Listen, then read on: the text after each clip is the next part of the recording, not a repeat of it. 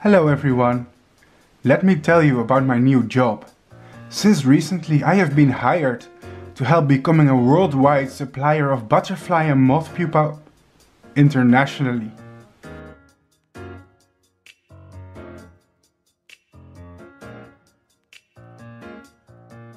That means if you ever visit a butterfly house or a butterfly garden, there's a small chance that some of these insects come from me. Welcome to the BPS log. BPS, aka Butterfly Pupa Supplies, is a company that collaborates with me, that aims to be a supplier of moth and butterfly pupa internationally.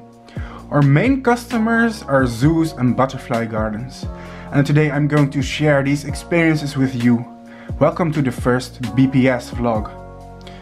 First things first, as you can see, I received packages full of pupa. All of these are going to hatch into butterflies and moths sooner and later. Just check this out, how many of them I have in my possession right now. All of these butterfly pupa were legally imported and farmed from the Philippines. I'll tell you more information about that later. Check out these beauties first. The first thing that I did was a health inspection. Here's the thing, all of these pupa are going to be mailed to customers. However, tropical butterflies can hatch very fast. When the butterfly tries to hatch inside the male, its wings will not have the adequate room to expand and the animal will be crippled. That's why it is important to inspect the pupa and make sure they are not close to hatching. So how can you tell, you're probably wondering? Well, the trick is to take a careful look at the pupa and notice the dark ones. Can you spot a dark butterfly pupa? You see, when a butterfly starts forming inside the pupa and its body starts growing, the pupa becomes less transparent as the liquid content becomes solid. This turns the pupa dark and eventually the shell will begin to dissolve, which will make it easier for the butterfly to escape when it wants to, causing the contours of the adult butterfly to shine through. Here, let me show you the difference. These are the same species, just developed and undeveloped. Can you see it? It's easy to see, right? It doesn't require much of an expert. So the first step was a lot of fiddling with butterfly and moth pupa. Of course, you are curious about the species that I have here. You see, the pupa that are not fit for shipping or selling, I will hatch them into butterflies myself for quality control, to check if the animals hatch into healthy adults and see if it is good and healthy livestock. These pupa right here are of the Papilio pallinurus, the emerald swallowtail. This beautiful butterfly from Southeast Asia has beautiful bright green metallic iridescence. Their native food plant is Euodia from the Rutaceae family. It is somewhat related to citrus, for example. In my opinion, this is one of the most beautiful swallowtails there is. Fun fact, their scales actually reflect yellow and blue wavelengths, which visually combine into the green that we see right now. Another thing of beauty are these spiky pupa of the red lacewing, Setosia biblis. They have spines and small golden patches. The red lacewing is also an incredibly beautiful butterfly with intricate patterns on their wings. Just look at it, wow. These lay eggs on certain types of passiflora. And these amazing golden pearls are the pupa of the paper kite butterfly, scientific name Idea leucono. They are a relative of monarchs and lay eggs on the plant Parsonia, among other things. Do you see these brown ribbed pupa? They're Paglioptacottiebau. These are the gothics of the butterfly world. They have pitch black wings with red abdomens. They remind me of bats in some way. They are also toxic, and their red bodies warn predators not to eat them, as their food plant is the toxic pipevine Aristolochia. The larvae sequester aristolochic acid, which makes caterpillars and also the adult butterflies inedible to predators. I also had huge quantities of these Papiliomemnon or Loei. It's difficult to see the difference between these two species, and recently Papiliomemnon has invaded the Philippines, a species that used to be somewhat absent there, and now it's hard to tell. They lay eggs on several Rutacea plants such as citrus and their relatives. Of this species I had a huge quantity. It's also interesting to note their huge variety in colors. This species is very variable, and in captivity a lot of specimens are unique looking. Not tired yet? Okay, have another. Here's Papilio rumansovia, a breathtaking species of swallowtail with a huge wingspan. They are mostly black with red accents on their underside and wing base. They also feed on Rutacea as larvae. Now what happened is that I shipped a lot of these pupa to customers. Our biggest customers are butterfly farms. They require pupa in huge quantities for their displays, much more than any hobbyist could ever buy. We ship internationally, although you do need a permit to order them if you live outside of Europe. I'm sorry. It's illegal to order exotic animals if you live, for example, in the USA or Russia or anywhere else outside of Europe. And it was a lot of work, and seriously a lot of work, and quite stressful to deal with so many orders at once and process them. I have problems with planning and organizing, and this level of multitasking for me is extremely difficult.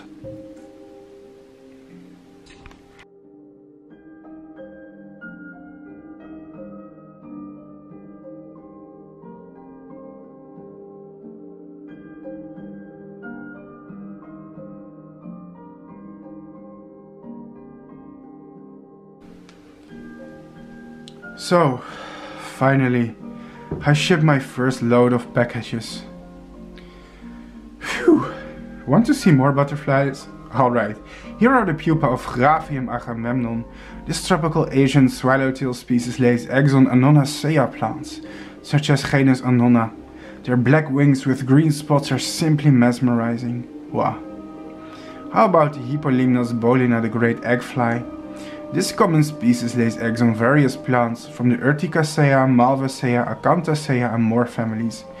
They have beautiful iridescent patches of blue on their forewings that are shiny under certain angles. After shipping most of them, it was time for me to feed my babies. I usually feed them a mixture of honey and water, which they do seem to like a lot. This is what lunchtime truly looks like in my household.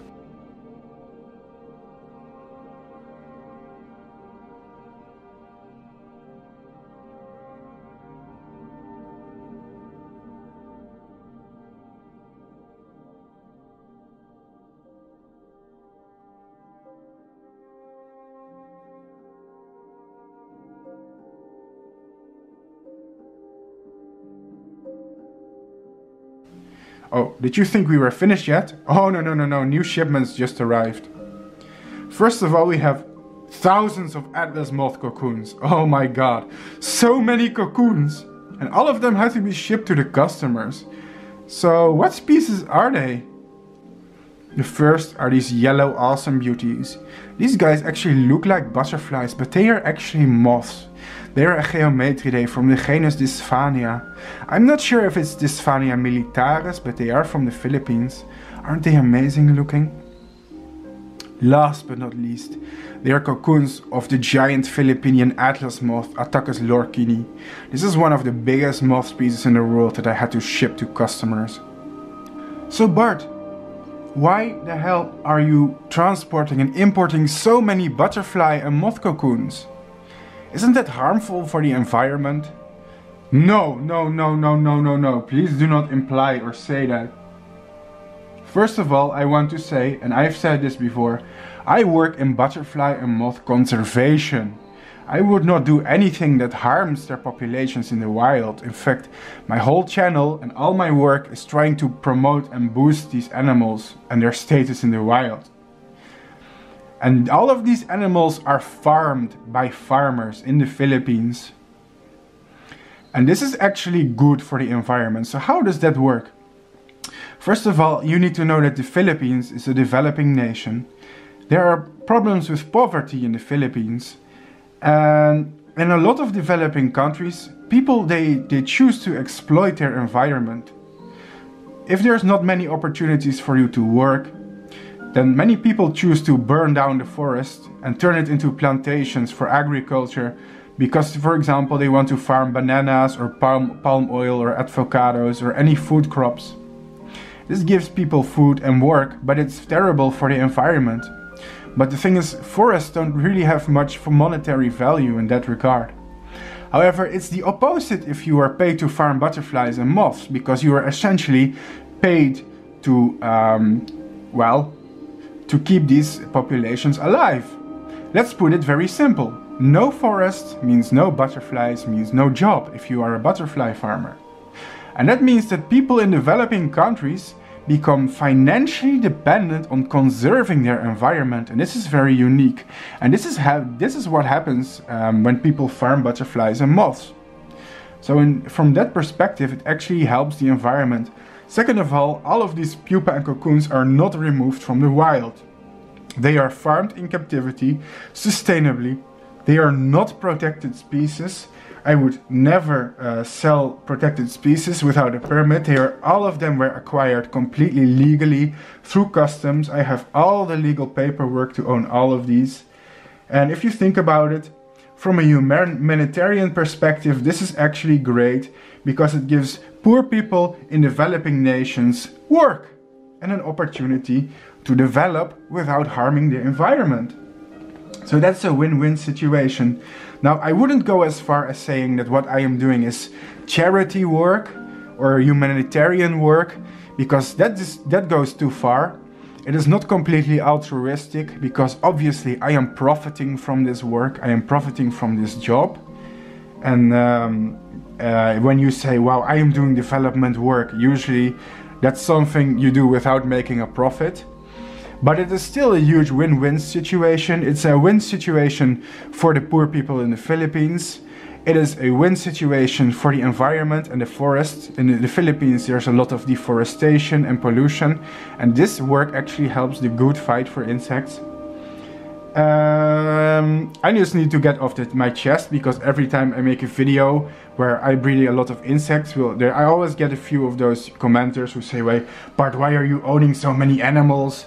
And why are you removing so many moths from the wild? They should be free. They should be in nature. They should be flying wild." Well, actually, I give the hobby a lot of credit in cultivating an interest in butterflies and moths. They are not animals that most people would consider thinking about or studying that closely. And I feel like butterfly farming and hobbyism, it puts people in touch with nature, even if it means the animals have to be farmed in captivity. From my opinion, it's a great thing. Just take a look at my YouTube channel. I am one of the only people who is educating thousands of people about butterflies and moths. There's a lot of scientists who wish they could have the same audience as me. And I am not doing it because I am simply doing it because it's my hobby. Through breeding these animals in captivity, I spread a lot of awareness and the good word for insects. So I am a huge, I would say I would do a very good word for the hobby and the farming butterfly industry. It's very important that you have, of course, the legal paperwork, that you don't smuggle animals from the wild. I would condone that. Those species are often collected from the wild and illegally obtained, but I have the permits to do all of this. And yes, it's actually, this is very great. And I just needed to let you guys know, because there's always that guy in the comments, you know, that one animal rights activist who's like, why? It's cruel that you import so many thousands of insects and blah, it hurts them and you should keep them free in the wild. And dude, I understand your perspective here, but that's not really going to benefit anyone. Insects barely get any attention, and any way that we can promote them and show people how nice they are, I think we should use that opportunity. Last but least, I want to say that on my channel, sometimes I complain about animal rights activists, but I also want to say that I am actually a huge environmentalist, and I generally support the animal rights movement. I am not a vegetarian, I eat meat, so I guess that I also negatively contribute to the welfare of animals in some ways. That being said, I do think our current farming practices are wrong, and I think we radically need to change the way we farm and keep animals. It should be happen on on a much smaller scale, with much more attention for the welfare of the animal. I'm not against eating meat, but I do think a lot of what we are currently doing is wrong. I also think it's so wrong that we are still eating wildlife and threatened species, like some people still feel the need to eat whale. And I generally think animal rights activists that they are fighting the good fight, but not when they come to my channel, because the thing is that animal rights activists, as good as their intentions are usually the least educated people when it comes to biology. And they think insects is the same as mammals, and it's not. Most animal rights activists are focused on mammals because they are the most charismatic animals, the most cute looking animals that give us, the most empathic desire to protect them. For insects it's really completely different, and it is a bit annoying when people come to my channel with maybe good intentions in their heart, but who think insects are the same as mammals and need the same degree of animal welfare in captivity. I'm actually running a huge operation here with on YouTube and social media, but also in real life. I research them, I help in conservation, and it sucks that sometimes people who are uneducated attack me because they don't know anything about biology or entomology, and they think that that it's the same as wildlife trade. It is not. I actually invite you guys to stay on my channel, watch some of my videos, and try to understand what it is actually that I'm doing here. If you watch this video, you may think that I'm just a livestock supplier, which is true, it's one of my jobs. But I'm not just a guy who sells animals online, I am much more than that. And it sounds like I'm tooting my own horn here, and maybe I am, but I think it's very important to emphasize that fact, because people may misinterpret, oh god, I hate my accent, misinterpret what I am doing here and the reason I am doing it. My motive for doing this is not to get rich or make a lot of money. Although the sad truth is, everybody needs money to live, everybody needs money to survive. And if I have to collaborate with butterfly farms to help me grow and pay for my channel, which is demonetized, and make a living, then so be it. But my primary motivation is actually here to grow this social media thing into something big, something positive that helps insects. And if you watch my other videos, you'll see that I've actually also worked with them in the wild. I've done research with them, I've done biodiversity surveys. So I'm not really just a guy online hoarding animals. It's important for people to understand, but let's move on. Anyway, it's just important for me that people get the correct image of me and the things that I do. I don't want to promote animals as objects that you can buy. Although obviously I am also buying them and studying them, which is a huge part of my hobby. But I don't want to promote like a culture of animals as status symbols. I think education and hobbyism, however, are tied together. And I think a lot of professional entomologists, they don't give enough credit to hobbyists, because hobbyists like me are actually doing a huge part of the conservation work, and also the educational part, the promoting of insects, because a lot of average, the average person doesn't really care about insects. And I also feel like not a lot of entomologists are good at directly communicating with the public about how beautiful and amazing they are. And I feel like hobbyists, they fill this gap between the community and between the scientists. So And sometimes that happens through showing how cool it is to breed them or have them as pets, which understandably may give off a incorrect message, but it's the first baby step into growing as an enthusiast, growing into someone who studies them and not just someone who does pet trade, you know. And the money that we make, we invested back in the butterfly farms and our butterfly farmers, and it's actually used for conservation work. Anyway, so all was looking well, right? I just started a new job with a new company and the sales were going well. Well, it was, until something bad happened. Because of the virus situation, I was stuck with an overdose of cocoons that cannot be sold. The coronavirus situation, which is an outbreak of a virus, a pandemic worldwide, that happened in 2020, the minute you're watching this video, it shut down all the market, all the touristic attractions closed, and our biggest customers are butterfly farms. So these cocoons could not be sold, and I was forced to hatch these guys into moths, which is a huge financial loss. These moths only live for 2 weeks and cannot eat. However, so the chaos should not last that long. Still, it was a bit of a harsh and unexpected situation for me that I had to recover from. However, the good news is that this story about me and my moths went a little bit viral on the internet, so I got a lot of new sponsors for my channel, so that helps compensate me a little financially. These moths will be in good hands, and I will do my best to continue their life cycle and give them the best care that I can provide for these animals. So now, with all my exports shut down, I have to suspend my work for now. Despite that, I hope you enjoyed my vlog regardless. The good news is that this will force me to develop new hobbies, such as drawing, which I am practicing right now. I'm totally new at this, but I would love to practice drawing insects and illustrate books about them. It also means that I now have not much to do except make YouTube videos for about 3 months. Last but not least, a gentle crowdfund reminder, since my channel is not supported by YouTube. Unfortunately, since my work supports insects, I wish it was monetized. Although I am getting a lot of support from the community, so I don't have a reason to complain. I just have to include this message in the end of every video. Here it is. See you later, guys.